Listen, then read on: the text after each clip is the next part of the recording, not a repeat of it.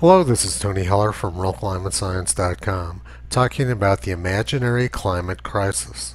In 1841, Charles Mackay said, "Men, it has been well said, think in herds. It will be seen that they go mad in herds, while they only recover their senses slowly and one by one." We don't have to speculate what the climate would be like at higher or lower CO2 levels because we have millions of years of empirical data.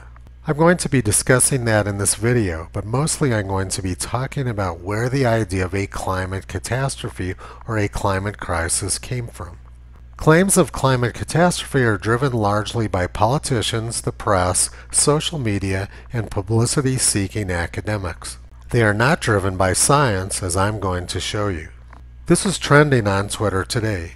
People are reacting to a New York Times article recalling when Senator Ron Johnson offered a false etymology of Greenland to downplay the effects of global warming.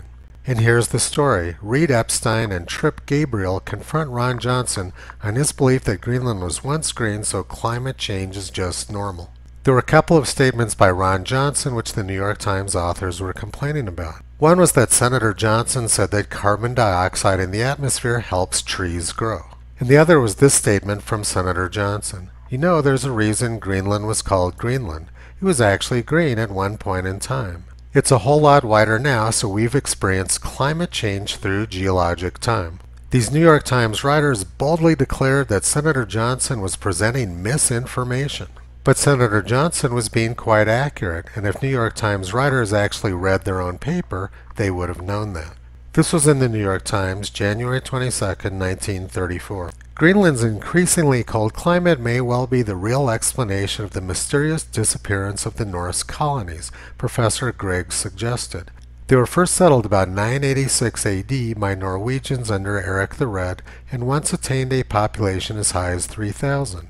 After flourishing for more than 400 years, however, their communication with Norway was cut off in 1410, and a ship visiting Greenland in 1585 found no trace of them. Bodies of the ancient colonists have been found buried in ground that is now perpetually frozen, Professor Griggs said.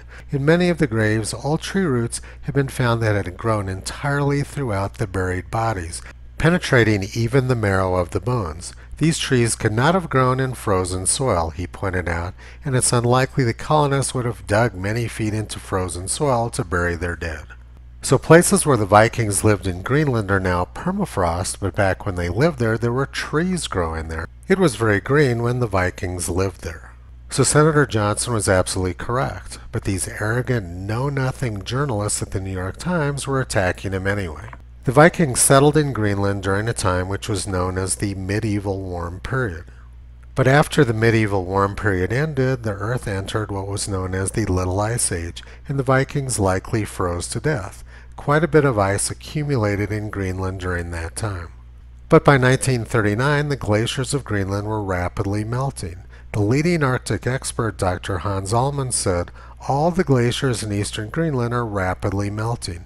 It may without exaggeration be said that the glaciers of Greenland, like those in Norway, face the possibility of a catastrophic collapse.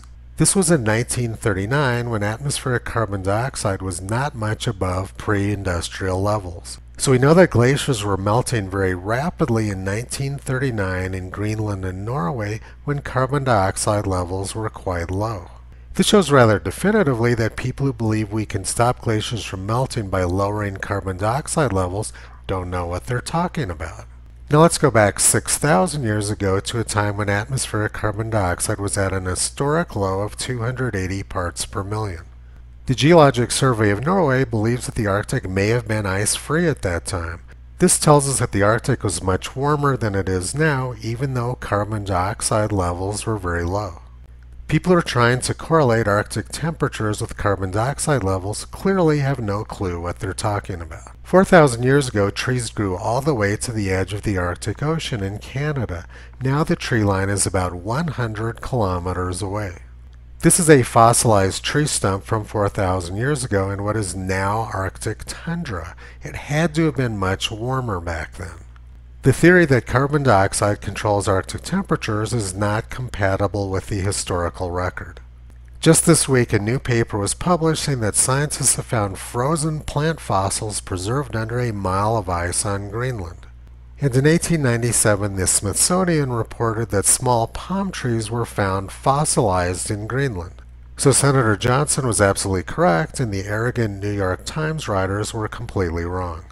A few years ago, the Niels Bohr Institute Department of Geophysics drilled down into the Greenland ice sheet.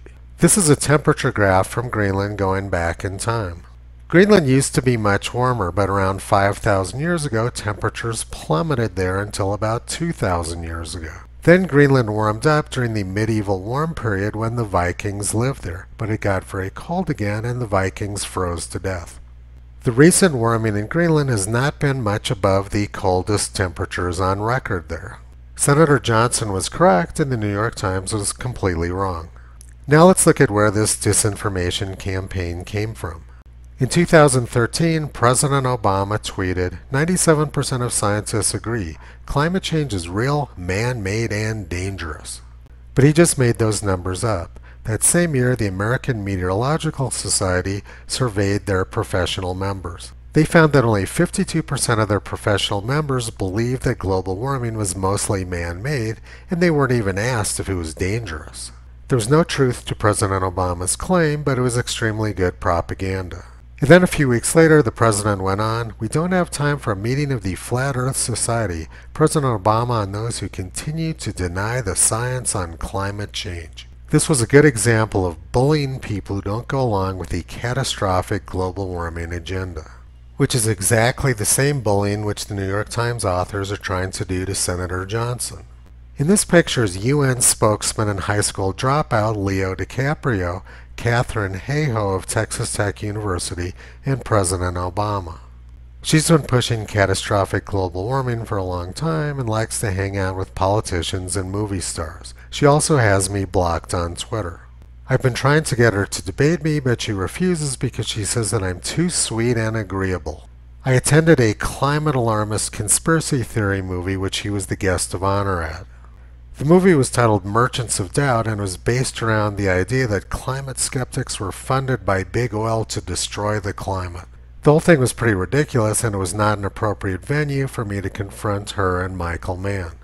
So I was very polite to her and now she uses that as an excuse not to debate me. But now let's look at the real reason why Katharine Hayhoe will not debate me. She's been pushing all kinds of very bad science and I've been calling her out on it. Katharine Hayhoe is one of the lead authors of the National Climate Assessment. 3 years ago, the National Climate Assessment included this text, "Increased wildfire. Climate outweighed other factors in determining burned area in the western U.S. from 1916 to 2003, a finding confirmed by 3,000-year-long reconstructions of southwestern fire history. Between 1970 and 2003, warmer and drier conditions increased burned area in western U.S. mid-elevation conifer forests by 650%. That sounds really bad, but why did they start their trend in 1970 after talking about 3,000-year-long studies and another one which started in 1916?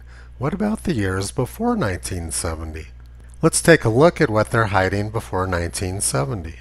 This is the complete graph from the U.S. Forest Service of burn acreage going back to 1916. You can see that it was much higher prior to 1970. The National Climate Assessment hid critical data showing that burn acreage used to be much higher because they wanted to show an increasing trend. The National Climate Assessment authors are intentionally misleading the public by hiding critical data. But this story gets worse. Just in the last few weeks, the Biden administration has hidden all of the data prior to 1983. And you can see that 1983 was the lowest year on record. As of January 29, 2021, the National Interagency Fire Center showed data all the way back to 1926, but now they've hidden all the data prior to 1983. And here's another even more important document which has been deleted by the Biden administration in the last few weeks. This was the 2001 version of the Federal Wildland Fire Management Policy, and it said, in the conterminous United States during the pre-industrial period, 1500 to 1800, an average of 145 million acres burned annually. Today only 14 million acres, federal and non-federal, are burned annually. So burn acreage is down 90% from the pre-industrial era. The Biden administration and the people who wrote the National Climate Assessment want the public to believe that fire burn acreage has increased as CO2 has increased, when in fact the exact opposite has occurred. They are doing propaganda, not science. Now let's look at another reason why the National Climate Assessment wanted to start their graph in 1970. This is the 1974 global temperature graph from the National Center for Atmospheric Research in Boulder, Colorado. It shows that 1970 was actually quite cold. It was colder than 1870, and there had been a sharp cooling since the 1940s until 1970. The March 1, 1975 edition of Science News featured the Ice Age cometh and showed glaciers plowing through downtown Manhattan. On July 18, 1970, the New York Times said, U.S. and Soviet press studies of a colder Arctic. The United States and the Soviet Union are mounting large-scale investigations to determine why the Arctic climate is becoming more frigid, why parts of the Arctic sea ice have recently become ominously thicker, and whether the extent of that ice cover contributes to the onset of ice ages. The Arctic was very cold in 1970. Let's compare that to the 1939 article when the glaciers of Greenland and Norway were facing catastrophic collapse. Obviously 1970 was much colder than 1939. So the National Climate Assessment started their fire graph in 1970 and deleted the hot years of the 1930s and the 1940s. Once again, the people who wrote the National Climate Assessment are not doing science, they're doing propaganda. In 1974, The Guardian said, space satellites show new ice age coming fast. And in 1978, The New York Times said, international team of specialists finds no end in sight to 30-year cooling trend in northern hemisphere. The 1970s were cold, and it's extremely misleading to start trends in the 1970s when you have data going back many years earlier. Now let's go back to today's New York Times attack on Senator Ron Johnson. The New York Times talks about Mr. Johnson's predilection for anti-intellectualism. On several occasions he declared that climate change was not man-made but instead caused by sunspots, and said excess carbon dioxide in the atmosphere helps the trees grow. The New York Times authors imagine themselves to be intellectuals, but if they read their own newspaper they would know that isn't true. On February 22, 1977, the New York Times wrote, sun activity linked to drought and cold. Scientists cite lack of sunspots as clue to unusual weather. Sunspot cycles, which occur at intervals of 22 years and over longer periods of several hundreds of years, correlate strongly with periods of hot and cold, wet and moist weather on Earth. This is what the New York Times said in 1977. In February of 1967, National Geographic reported that sunspots control the behavior of glaciers. Dr. Herd C. Willett, professor of meteorology at MIT, said, sunspots have been diligently recorded for well over 200 years. We find that glacier fluctuations over these past 2 centuries show a tantalizing correlation, taking into account the glacier's flow lag with sunstorms and temperature trends. So once again, Senator Johnson was agreeing with the scientists, but the New York Times writers were just a bunch of arrogant clowns. And on April 8, 1994, the Canberra Times reported, sunspots linked to global warming. Gas is not dominant factor. Sunspots, rather than greenhouse gases from the burning of fossil fuels, may be responsible for the rise in global temperature in the past 200 years, it was claimed on Wednesday. Astronomers at Armagh Observatory in Northern Ireland have studied meteorological records going back to 1795, which point to a strong link between air temperatures on Earth and solar activity. The New York Times writers imagine themselves to be intellectuals, and George Orwell said, some ideas are so wrong that only an intellectual could believe them. Now let's go back and look at the New York Times article one more time. They're ridiculing Senator Johnson for saying that excess carbon dioxide in the atmosphere helps the trees grow. But if the New York Times writers remembered their elementary school education, they would have known that carbon dioxide is the basis of all life on Earth. In order for plants to grow, they need sunlight, carbon dioxide, water, and chlorophyll. That's called photosynthesis. It's unfortunate that the New York Times intellectuals don't remember their primary school education. 5 years ago, NASA reported that the increase in carbon dioxide in the Earth's atmosphere over the past 35 years has made Earth much greener.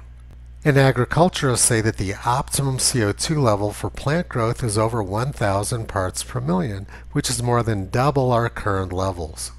Commercial greenhouse operators increase the carbon dioxide levels inside their greenhouses to above 1,000 parts per million because it makes the plants grow much faster and healthier. Senator Johnson got everything right, and the New York Times writers got every single thing wrong. Now let's look at what life was like on Earth when carbon dioxide levels were much higher, in fact at their peak of the last 600 million years. 540 million years ago during the Cambrian era, carbon dioxide levels in the atmosphere were about 7,000 parts per million, which was more than 15 times higher than they are now. If you listened to climate alarmists, you would have believed that the oceans would have boiled away and Earth would have turned into something like Venus. But that's not what happened. The exact opposite occurred. 540 million years ago, when CO2 was at its peak, the greatest expansion of life on Earth occurred. Life loves carbon dioxide. Corals and shellfish evolved when CO2 was right at its peak. They didn't dissolve as climate alarmists would want you to believe. The historical evidence shows that there is no looming climate crisis. It's complete nonsense. It has nothing to do with science. I'm going to finish up with just one more topic about the politics of carbon dioxide. This graph shows atmospheric CO2 levels measured at the Mauna Loa Observatory in Hawaii going back to 1960. You can see that there's been a steady exponential increase in the amount of carbon dioxide in the atmosphere, and I've annotated all of the many government climate agreements which have occurred back to the year 1990. None of the international climate agreements have had any impact on the growth of CO2 in the atmosphere, including last year's lockdown, where 90% of the people were forced to stay home. Government does not control atmospheric carbon dioxide levels, and government certainly doesn't control the climate. So a thinking person would ask, what is the real government agenda? Toto has been pulling back the curtain on that question for the past 13 years. You can visit him and Kyrie on the web at realclimatescience.com.